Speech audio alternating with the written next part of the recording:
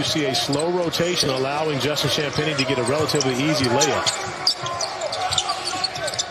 Pop by. It's in a good start for the Panthers. Very choppy start for Virginia. You see they're 1 for 6 and just not hitting right away as Clark will line it. That's where he's most dangerous. One of the reasons why he leads the ACC in assists at over 6 a game. And another reason why Justin Champagnie is the leading scorer in the ACC, because he's been a beneficial. He's a guy who started almost every game throughout his career. He's a junior now. He found out 10 minutes before the game he was coming off the bench. Not sure everyone recognizes that Xavier Johnson has a little extra pep in his step in this game. He's a third-year point guard, as is KiHei Clark. Xavier on the 10 side, putting it to the deck.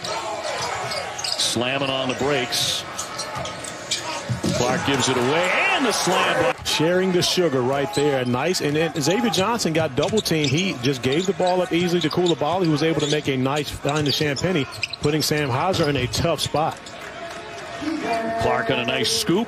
Needed to grow up. They had to be better. They had to mature, and they did not do that going on the road and losing to Wake Forest right after that Duke game. So as Jay Huff is able to come off, and KiHei Clark continues to be aggressive attacking the basket. Hauser with a sweet touch. As you said, as we came on the air, Sam Hauser does not worry about the rim. Oh, and a tough drive. Johnson takes the contact, too. And an ugly-looking shot. And Trey Murphy is a great shooter, not just a good shooter, but a great shooter.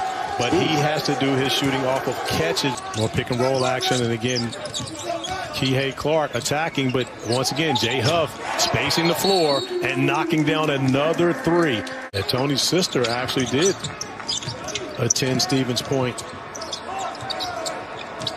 Hauser straight on. Yes, as he buries a triple. And a lot of respect for Chase Coleman from Tony Bennett. Gives him a lot of freedom, not only as a player, but as a way too much TV time in this one.